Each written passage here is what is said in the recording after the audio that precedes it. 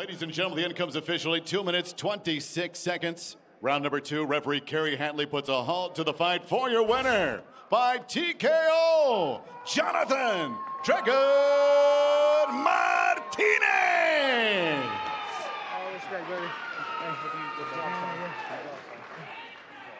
I'm here with the winner, Jonathan Martinez. Unlucky, Adrian. No.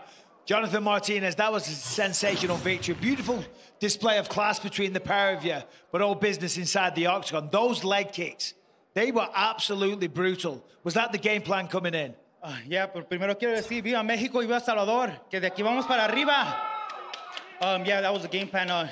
He's a really good boxer, so I know how to take his legs, and after that, you know, his hands wouldn't be that dangerous.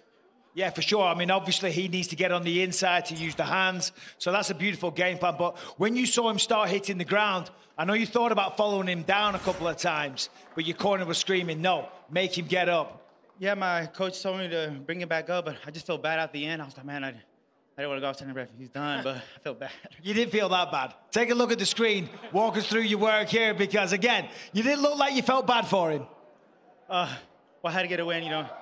But, yeah, man, you know, I'm originally from Los Angeles, man, but I've been all my life pretty much in a town called Plainview, Texas. And, you know, we have a lot of guys there. And then we have 806 over here from Lubbock, Texas. And my girl's out here, somewhere right here. I don't know where, but she's out here. I got she's back here. And I got Chris Gutierrez right there. Brandon about to get that belt. You know, Yusef. Man, I just know what to say, man. But you know, I really want a top fight next. You know, I feel like I deserve it. Well, you're now on a 6-fight win streak, so you do deserve it. With that said, who do you want to fight next? Man, I know it's not going to happen, but, man, I would like to go against Marab, you know. Marab Dvalishvili. All right, well, you never know. Congratulations on a great performance. Ladies and gentlemen, your winner, Jonathan Martinez.